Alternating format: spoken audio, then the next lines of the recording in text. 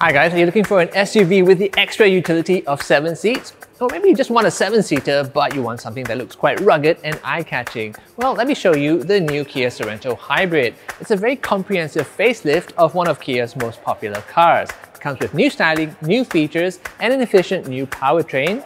The same old value for money.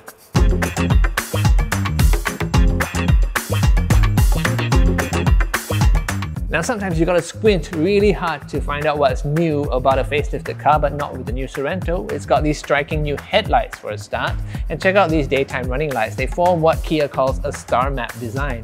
It's also got a very interesting grille with these 3D elements, but you can still see the tiger nose shape that makes Kia's so recognizable. Overall, I think they started with a very handsome car and have made it much more eye-catching. Okay, you might expect a 7-seat SUV to be really vertical and boxy in the back, but not the Sorento. It's got a nice angle to the rear glass over here. And check out this sporty tailgate spoiler. There is a high-mounted stop lamp over here, but I want to draw your eye to these two new vertical taillights. Look how they're joined by another star map design. Oh, and I really like this satin finish that they have to the chrome strip down there. This is a very rugged looking car, but that adds a little bit of sophistication. But while I'm here, I may as well show you something which is very important to the new Sorento, and that's the boot. Alrighty, this is a sport utility car, so let's talk about utility. When you use the Sorento as a 5-seater, you actually have 608 litres back here, which is a heck of a lot. But if you want to carry even more stuff, well, that's easily done. A couple of buttons here. You can fold the middle row chairs, and that gives you 1,996 litres. And just check out how flat this loading surface is. And if you want to pop up the rearmost seats, well, that's also easily done. Look, I can get this done with one hand. And even if you use the Sorento with all 7 seats, you still have 179 litres of boot space back here. So you can take the entire family shopping and they can still buy quite a lot of stuff, but probably not a good idea to tell them that. But what good is having 7 seats if they are difficult to get to? Well, let me show you how easy it is with the Sorento. So I'm going to fold this upright and pretend they're back here where they normally would be. And if I want to have access to the 3rd row, I just push a button over here. They pivot out of the way like this. And with any luck, I should be able to get myself back there without having to be a yoga master. Damn it. Oh, actually, yeah, there's a holder for it here. Yeah.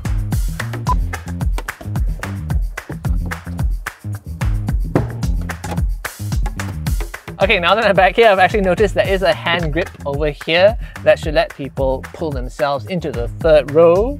And I want to point out that I have a decent amount of headroom back here, and that's because the rear of the car does have a shape that accommodates rear headroom. And you know, check out this window over here, guys. It's kind of tilted forward like that just to make the Sorento look a little bit extra sporty from the outside, even though it is shaped for rear headroom. Important safety features: I have a proper headrest back here, so if I get rear-ended, I don't break my neck. And I actually have my own 3-point seat belt back here. Very, very important. I am 1.75 meters tall and I can actually fit back here, but I'm not gonna lie to you guys, I do wish there was a little bit more space in front of me. But that is entirely up to how well I get along with the person in this row, because if I want, I can actually create a bit more room for the fellow back there by doing this. But what about me? Well, check this out. I can move this out of the way as well. So this obviously is a car for the whole family to enjoy together, and you've got important things like a 3-point safety belt for the middle passenger over here. Well, the ambience is very nice because it's got a glass roof to let light flood into the cabin. Of course, if you want, you can close that with a sunshade by pressing that button over there.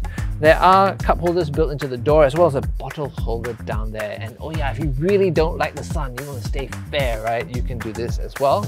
Pull up this sunshade over here. Super important, guys, rear aircon vents and a couple of USB charging ports built into the seat. So you're all set for a nice long journey here. And assuming there's no one behind you, you can even recline the seats and relax. So the Sorento is all about space, but it's also about versatility. Okay, let's look at the front of the car together, guys, and it is seriously rugged looking inside here. You've got all these edges and you've got these metallic surfaces. It's very manly, and I can feel my testosterone levels rising just sitting here. screen, I can feel my testosterone levels rising just sitting here. Well, there's two screens in front of me and they're slightly curved and angled towards the driver. This isn't the touchscreen, but it is the driver display, 12.3 inches, very bright and very clear. This one, as I said, is within easy reach, like even the furthest corner is something I can reach. And it is also bright and clear, but also very easy to use. So it's a menu-based system, or rather a tile-based system. And if you don't like what you see here, you can actually pair your phone to use Apple CarPlay or Android Auto. Pick your poison.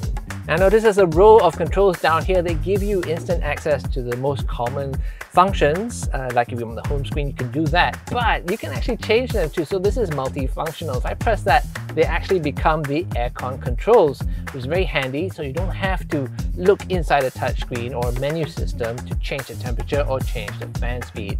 For the rest of the car, well, as I said, it is very rugged and modern looking. So I've got a knob here for the gear controls. I've got driving modes as well. There's 3 driving modes with this car. There's Eco, there's Sport, those are self-explanatory. And then there's Smart, which lets the car decide how you're driving and then adapt itself accordingly. You might have noticed the ambient lighting here. Well, you can actually choose your own color, whatever you like, or you can have it linked to the driving modes, Eco and Smart and Sport.